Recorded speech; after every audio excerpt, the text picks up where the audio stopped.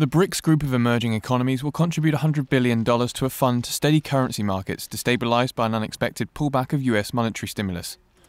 Putin made the announcement at a meeting of the four powers on the sidelines of the Group of 20 Leaders Summit in St. Petersburg.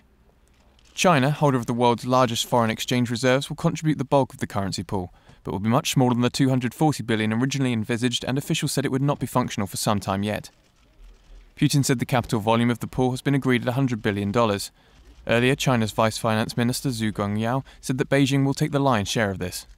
Both Zhu and Russian Deputy Foreign Minister Sergei Storchak said details still needed to be worked out, suggesting that beyond the announcement, much more work would need to be done on the reserve facility. A joint BRICS development bank with capital of up to $50 billion is also still months away from realisation amid disagreements over burden sharing and where it should be based.